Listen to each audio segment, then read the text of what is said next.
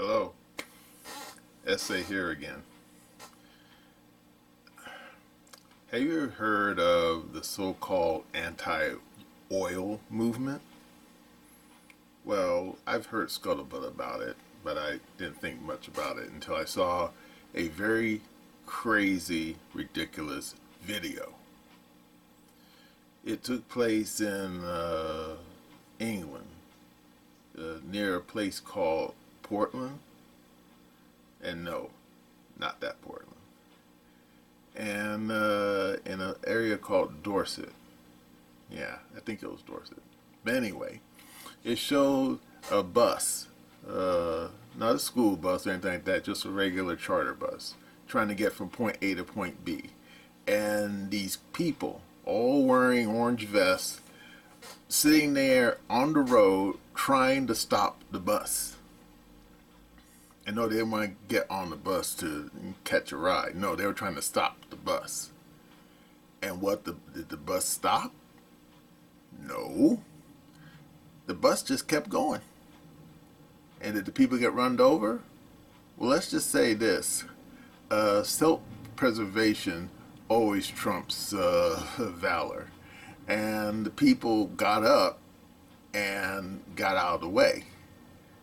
Well, technically not right away. They got up and then they tried to do their own best version of Superman, trying to hold the bus back. But of course, when you have a big old hunk of metal weighing at least 5 or 6 tons, and you have like a handful of crazy people trying to stop it, well, you know who's going to win that fight. And eventually these stop the oil people basically waved the white flag and gave up and let the bus go on its way.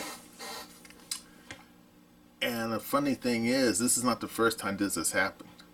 In fact, this is happening a lot. And not just in England, but happening in France, Italy, Germany, and even in Washington, D.C. In fact, there's a great incident that was filmed where these people blocked one of the main highways going in and out of D.C. and wouldn't let the people go through. And they totally stopped traffic. It was so crazy. And one guy lost his job because of these knuckleheads. Yeah, they made him late for work. And because of that, he lost his job. And I'm thinking, well, damn, maybe he shouldn't have been working there if his boss didn't appreciate the fact that it wasn't his fault why he was late. But anyway, the point of this video is that you would say that environmentalism is all well and good. I mean, everyone wants clean air, clean water. I mean, I can't think of anyone who wants dirty air, dirty water. Because back when I was a wee little kid, when Earth Day first became a thing, they taught us in class about how bad things were. Indeed, they showed us pictures of Pittsburgh in the 1950s and how the air was so dirty that people had to turn on their headlights just to see through traffic at high noon. So yeah, there was a time when pollution was pretty bad. But guess what? That was then, this is now. And the pollution, okay, we still have litter bugs, but it's not so bad, not as it was back in the past. And yet these eco-environmentalist types, they are running around like their hair is on fire, thinking that the world's going to end in less than 10 years if they don't stop fossil fuels altogether. And now, of course, you say, where'd they get that idea? From AOC, Cortez? No, I don't think so. Because long, long ago, back when I was a wee little kid, Whitworth and Bernstein, yeah, you remember those two guys. They were in a parking lot with Deep Throat, and Deep Throat told them a very dirty little secret. They told them, if you want to find out who is at the heart of the Watergate conspiracy, follow the money. Who's paying for it? You find out who's paying for it, you find out who did it.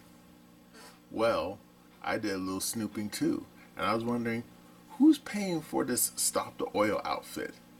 And guess what? The information was sitting there on the computer the whole time. And who's paying for it? You're going to love this. This is crazy. The people who are paying for this outfit, which has been around that long, officially they've only been around for about over a year, since 2022, but they get their funding primarily from the Getty family. And you say, you mean the Getty oil family? Yeah, those people. And you say, oh, why are they paying these people to run around blocking highways to prevent people just to get to work? That's a very good question. No answers. But we do know one thing, it's not J. Paul Getty. No. It's not him. He's been long dead. Yeah, in fact, it's one of his great grandkids. I think her name is Aileen Getty. Now you say, why is she doing it? I don't know. Maybe when I see her next time I go to the Starbucks, I'll ask her. Like I go to Starbucks. I mean, $6.59 for a mocha latte venti. Forget it. Ain't happening. And then, but they're not the only. But she's not the only who's paying for these people. You know who else is paying for it? This guy who goes by the curious name of Dale Vince. And you say, who the F is that? Well, according to the computer, he's some kind of English type industrialist who runs a company called, are you ready? Ecotricity. And you say, apparently this guy can't spell ecological electricity. Yeah, no, he's just being clever. And you say, well, what does this company do? Simple. It makes it makes investments in so-called economical electricity. And then it begins to make sense. You say, oh, so what's really going on here is that these anti-oil people are being paid by the eco energy, or what they call the green energy crowd. Yeah, that makes sense. And you say, how does that make sense? Well, back here in California, there was a famous transportation line called the Red Line. And no, I'm not talking about the current Red Line. This predates it. In fact, it's before my time. But it was basically a private transit service, and it had trains that ran all over the city of LA. And then it went out of business. You know why? Well, according to the official record, it went out of business because the company was superseded by what was later referred to as the Rapid Transit Service. And it couldn't compete with Rapid Transit, which was a service set up by the city of LA, and they went out of business. But when I was growing up, my mother, who used to ride the old Red Line, she told me that the real reason they went out of business was because of General Motors, Standard Oil, and Firestone tires. And you say, really? How? Because the Red Line, when it was in its heyday, was so successful that very few people needed to buy cars. And if you don't buy cars, you can't sell them gasoline. So those three companies got together and said, let's kill these guys. And apparently they were successful. And therefore, no more Red Line. Therefore, people had to go out and buy cars from General Motors, tires from Firestone, and then gasoline from the oil company. It's a good business paradigm if you can get away with it. Now, let's jump forward to the present day. You have a bunch of people in the green energy business. They clearly want to increase their market share, but then you have these old school oil industries, Chevron, Royal Dutch Shell, ExxonMobil in the way. So what do? You put them out of business. Put them out of business, guess what? You're the last one standing, and everyone flocks to your service, and you provide them with energy resources. Good paradigm if you can get away with it. That is, if you can get away with it. But so there's one small problem. Anyone who is familiar with so-called green energy knows that it's not ready for prime time. And you say, but what do you mean? We got windmills and solar panels all over the place. Yeah. And anyone who's smart who will tell you that the problem with windmills and solar panels is that it's environmental based. It's transitory. In other words, the windmill only works when the wind is blowing. And I don't mean, sticking your eating a bunch of beef and bean burritos from Taco Bell and going up and sticking your ass next to the windmill and just letting it rip. I mean, that's not going to work. No, not that kind of wind. No. And solar panels only work when the sun is shining. And you say, well, the sun shines every day. Well, unless, of course, there's a rainstorm, then the sun is not shining at all. And indeed, back when I was a wee little kid, we had 1 full month of just unending storms rolling through California. And I hated it because I had to go to school in that rainstorm every day. Hated it. Just hated it. And my mother, she gave me an umbrella at the time, and this was an umbrella, I was a wee little kid. The umbrella was as big as I was. And it was totally, impractical. But all during that month we had of rainstorms, it was just a cloudy day every day. Never saw the sun at all. Now imagine you're in your house and you got solar panels and you are subjected to 30 days of nothing but rain and storms and cloudy skies. How's that going to work out for you? And then, of course, some of you smart people say, well, hey, I got that Tesla battery in my basement that switches on when the power goes down. Yeah, so there's one small problem, and even Musk will tell you this. That battery only works when the sun is shining in the daytime, which charges the battery up. That battery has only an infinite amount of power. And when that battery runs down to zero, guess what? All the lights in your house go out. So yeah. And then of course you will say, well, what are we supposed to do? One word: nuclear. And now of course this is where things get really goofy. The eco people, the green energy people, they hate nuclear power. Why? I have no idea. Now, of course, they'll probably say, oh, what about Chernobyl? What about 3 Mile Island? What about Fukushima? And I'm thinking, okay, that's 3 nuclear disasters. And how long have they had nuclear power stations? Since the 1950s? I mean, that's like, what's almost 80 years? Okay, a little more than 70 years. And you know how many nuclear power stations there are? Well, I don't know them off the top of my head, but I'm pretty sure there's a lot more than 3. And yet these people don't want nuclear power.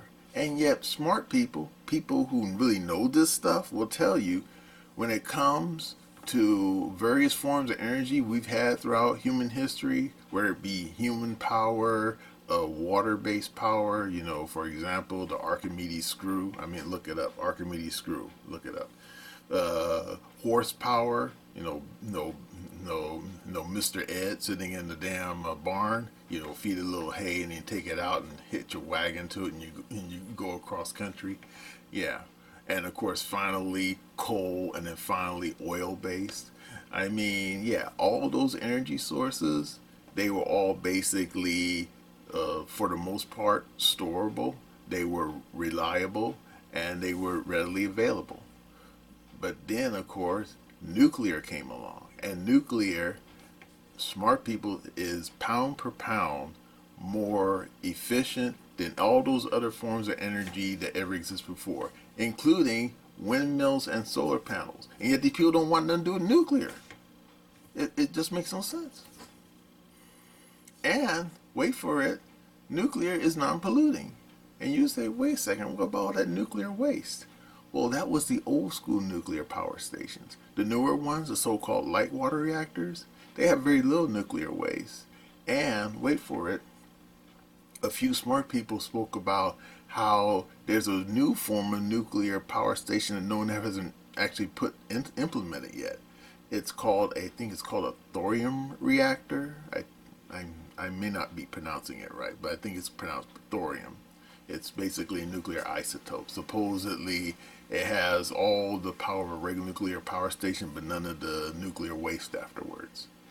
And a lot of smart people said if they start building these thorium-based reactors, you could have nuclear power for decades and not have any waste at all.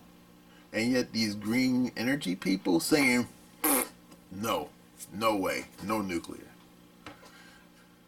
And in the meantime, you have a lot of jurisdictions who are setting up these windmills and setting up these solar panels, knowing full well that these things only work when the sun is shining, wind is blowing. And indeed, right now as we speak, out there in New Jersey, the state of New Jersey is planning on setting up a whole pile of windmills right out there on the coastline. So when people go out there for their damn Labor Day holiday or Memorial Day holiday, and they're gonna sitting on the beach, instead of seeing a nice white beach and all that ocean out there, you're gonna see a bunch of windmills sitting out there, as plain as day. And wait for it, apparently these windmills have been causing deaths of whales. Now exactly what's going on there, I don't know yet. But I've seen the dead whales. They washed up on shore. And Jesse Waters, you know, that goofy guy from Fox News, he reported the story. And he's talked to some people who are basically conscientious about, you know, whales. Said that, yeah, the people who are building the damn windmills out there on the Jersey Shore, they're causing the whale deaths. Exactly how? I forgot exactly how, but they said it's something to do with sonar and some other deal. But yeah, they're causing whale deaths. And yet the state of New Jersey don't seem to give a shit. However, there's a great documentary. It's called The Planet of Man. Because the brother who made Fahrenheit 9/11, I can't remember his name at the moment, Big Boy. Yeah, he helped produce that film, and they talked to a bunch of people about windmills and solar panels, and it's a great documentary. You need to look it up. And they said the problem with windmills and solar panels is that they don't last very long. And why? Because the way they're designed. No, because windmill, for example, has that big dynamo in there, and they said that dynamo is only good for 5 years. And they said the problem is that when they build these huge windmill farms, and we're talking huge, I mean those windmills are on top of a tower that's about 100 meters in the air. That's pretty high. And therefore the companies, remember these are private companies that run these windmill farms, they, for the most part, when the windmill finally grinds down, the dynamo stops working, they just leave it up there. Oh, they'll take the propeller off, but they leave the damn thing up there. And then they say, why don't you just simply take the dynamo out and put a new dynamo in? Why? Because these people decided that it's cheaper just to build a new windmill than to maintenance the old one. And you say, what? Yeah, I thought was crazy too. And indeed, in the documentary, they showed where there was a windmill farm abandoned, and these towers are sitting there, all corroded and rusty, just sitting there, rotting away. And in the meantime, the company that built it, they built a new windmill farm down the road a ways. Ridiculous. And with solar panels, it's even worse because solar panels apparently they're only good for about 10 to 20 years tops. And you say, but wait a second, don't they use solar panels on satellites in space? Yeah, but the funny thing about those satellites is that they're out there in space where it's a vacuum. Don't have to worry about wind or weathering. But here on the Earth, yeah, when you have a solar panel on your roof, it's subjected to wind and weathering, and occasionally, stupid kids, with BB guns shooting at it. And over time, the wind and weathering wears those things out. Just wear them out. And in the same documentary, they went out to the California desert. I think it was somewhere near Ojai, and they showed a solar panel farm that had been dismantled and abandoned. Why? Because what happened was that the solar panel farm was set up by a private company. Initially it ran, but then when it was time to replace the solar panels, the company didn't have the money to replace them. So they sold the solar panel farm to another company. Another company looked at it and they decided, you know what, it's going to cost us too much money to replace all those solar panels, so they just shut down the whole thing. And they spoke to the people in that documentary about this abandoned solar panel farm. And the filmmakers went out there because this place was abandoned. There was nobody there. And it was just like something out of Mad Max, It was just derelict. Nobody there. The solar panels just covered in dust and debris. Some of them actually had fallen off their pedestals and landed on the ground and smashed. Waste. Total waste. And that's the worst thing about solar panels and windmills farms, is that they take up a lot of real estate. I mean, you talk to anyone who knows this stuff and they'll tell you an old school natural gas power station takes up a very small footprint. And yet, if you wanted to have a solar panel farm or a windmill farm that would produce the same electricity, it takes up a huge real estate. Easily several hundred acres. Crazy. And yet, these green energy people don't seem to care because in the end, it's money for them. So then, what does that mean when it comes to the Just Stop Oil movement and Eco Alliance, another, anti-fossil fuels company, which is, wait for it, is also funded by the same Getty family? Yeah, that is kind of weird, isn't it? It's all basically about market share. In other words, Just Stop Oil is a con game. Yeah, that's right, children. These people don't really care about the environment. They just care about their market share. Apparent, because you can look it up. Because according to the computer, Extinction Rebellion, they're not only funded by that Getty woman, they're also funded by Trevor Nielsen. He's some kind of American entrepreneur. He controls some outfit called Waste Fuel, another e-energy company. And wait for it, it's also funded by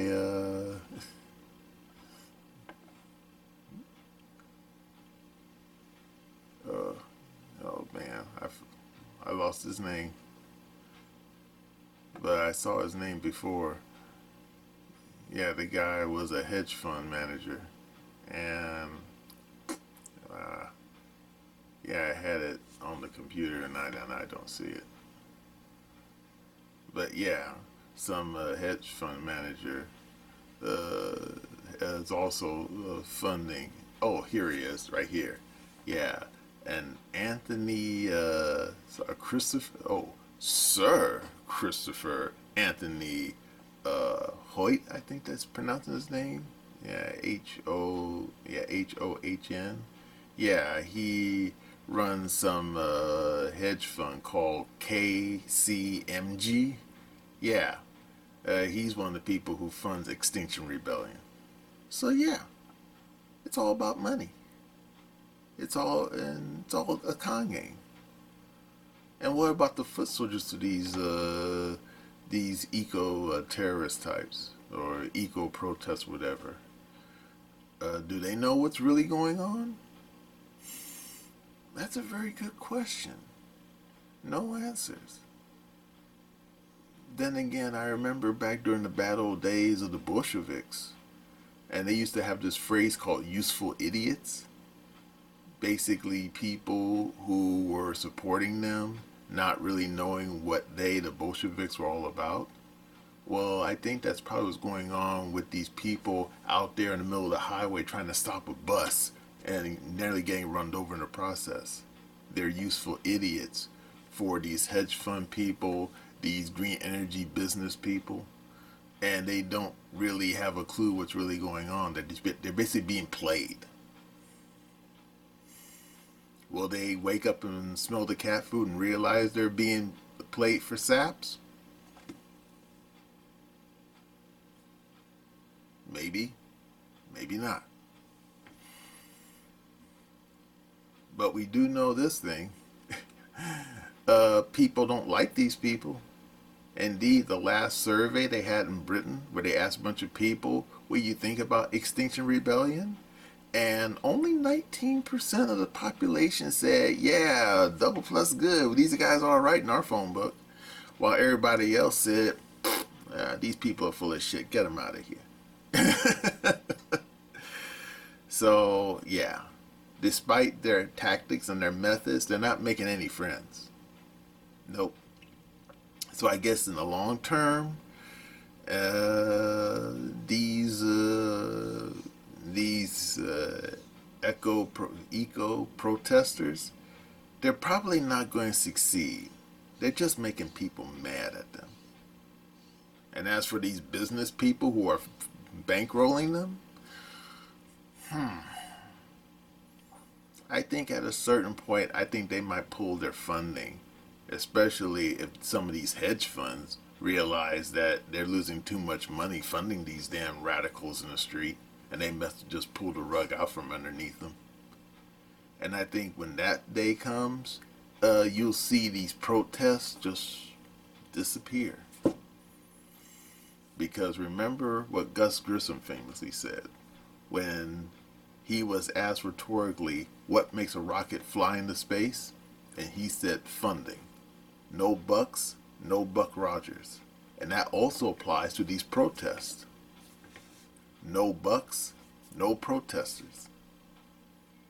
So yeah, when the money dries up, those protests just going to disappear. Well, that's it for me, and that's my opinion.